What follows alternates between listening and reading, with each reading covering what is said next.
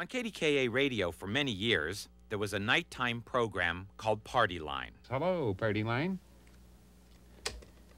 On the Party Pretzel? A caribou wouldn't answer the pretzel. Ed and Wendy King hosted Party Line from 1951 Hello, Party Line. until 1971 when Ed King died. Wendy hesitated at first about doing a television interview, but then agreed.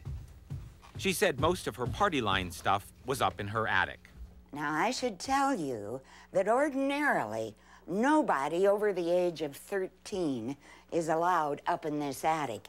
And to get there, you have to go through the vintage clothes closet. But here we go.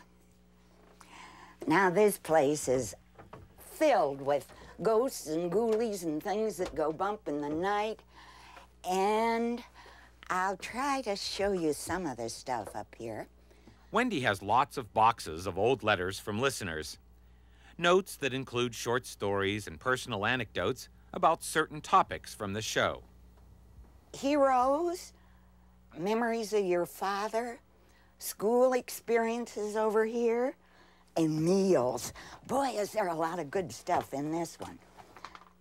Your favorite meal. Oh, that makes me hungry thinking about it. The radio show that inspired all this writing is not easy to explain. Party Line was foremost a call-in show, but you never heard the callers. Hello, Party Line. All you heard was Ed and Wendy answering the phone, and they'd tell you what the caller's question or answer was. No, it isn't a type of fish. Thank you, though. Thank you. It was a party. It was not questions and answers. It was what you wanted to talk about. Speaking of favorite inventions, writes the lady from Elizabeth, Pennsylvania, let's not forget the safety pin.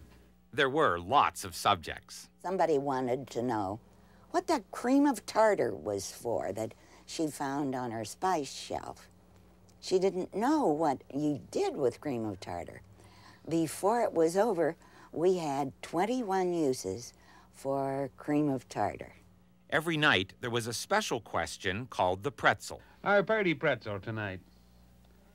As England is symbolized by the lion and France by the unicorn, the United States by the eagle, what creature symbolizes Canada? That's our Party Pretzel. I think it's kind of funny that the original telephone number, how many people remember this? It was Express 11038. People come up and wave and give me that number. I've never played it. Might recommend it. And a wolf now would not be the answer on our Party Pretzel. And one more item. I think over the years, we probably had about 40 different pretzel prizes. The best of all was the can opener, which survived to this day.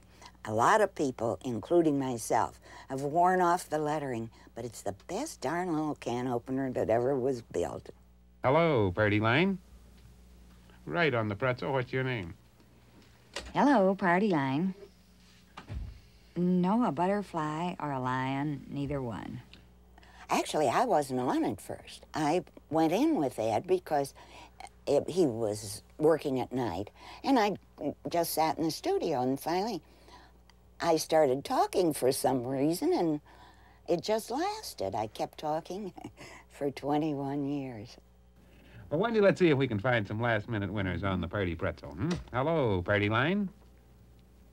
Sure, guess away. That's what we're looking for, your last-minute winner. And after he was gone, I didn't want to broadcast without him, so that was the end of Party Line.